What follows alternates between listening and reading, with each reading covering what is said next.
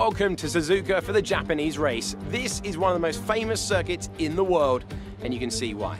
This track has every type of corner imaginable and two very fast sections, meaning every moment holds the promise of something exciting to watch. Originally built as a circuit for testing cars, Suzuka was later added as a racing circuit for multiple types of motorsport throughout the world, blending many different corner types, high-speed straights, the incredible 130R, and a very unique crossover, giving it the famous figure-of-8 appearance. You can see why this is one of the most famous racing circuits of all time. As we await the start of another hugely anticipated Formula 2 race, I'm joined again by Davide Valsecchi. Davide, as a former GP2 champion, can we get some insight to what is running through these young drivers' heads as they sit out on the grid? Ciao Alex, it's a pleasure to be here. There are nervy moments, there is no doubts about that. Mental strength is the key to remaining calm and focusing on the upcoming race. Formula 2 is so competitive, and all of these drivers knows that they are going to be pushing each other all of the way. In this sport, you have to be able to control your nerves. Well then, after an exciting session yesterday, let's take a look at how the cars line up. Louis Delatraz lines up on pole position, with Sergio Sette Camara alongside. Looking down the rest of the grid, we have Mazepin, Matsushita, Sean Gelael, and Joe, De Vries, Correa, Giotto, Nicholas Latifi, Schumacher, Aitken, Tatiana Calderon, and Ilott, King, Hubert, Alesi, and Ralph Boschart, Boccolacci, and Mahavir Raghunathan starts from the back of the grid. And with preparations almost complete, let's head down to the track.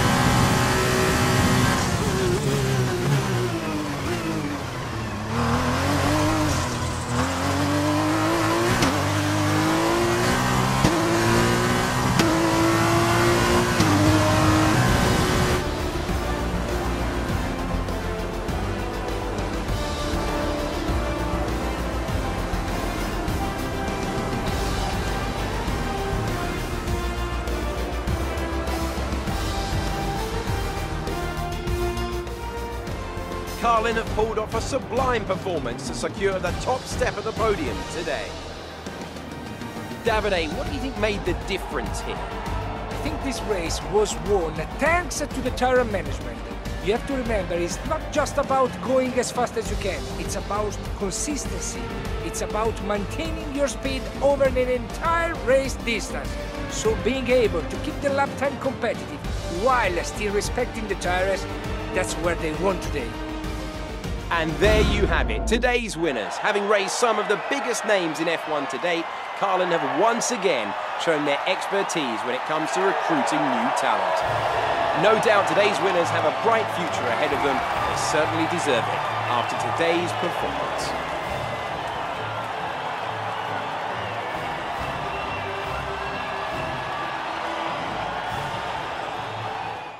And so, driver of the day then, Davide Valsecchi, who do you think you'd go for? Difficult call, but I'd like to say Luis de Letras. He was just perfect in conserving the tires and made the difference at the end. After all this drama, you'd be mad not to join us for the next race. We hope to see you then. Take care.